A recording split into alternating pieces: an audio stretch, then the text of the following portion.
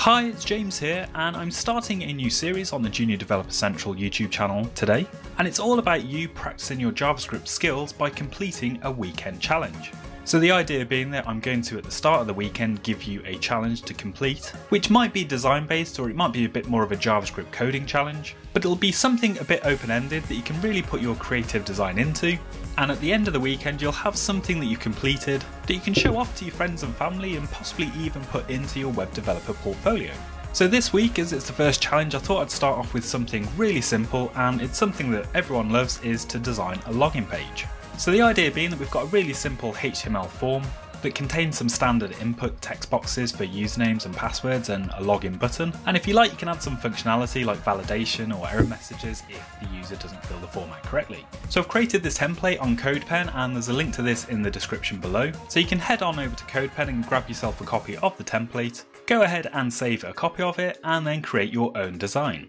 And what I'll do is I'll actually have a go at this myself, and then on Sunday I'll post another video with an example of what I came up with, and it'll be really great to see the results that you came up with to show off what you've done on this weekend challenge.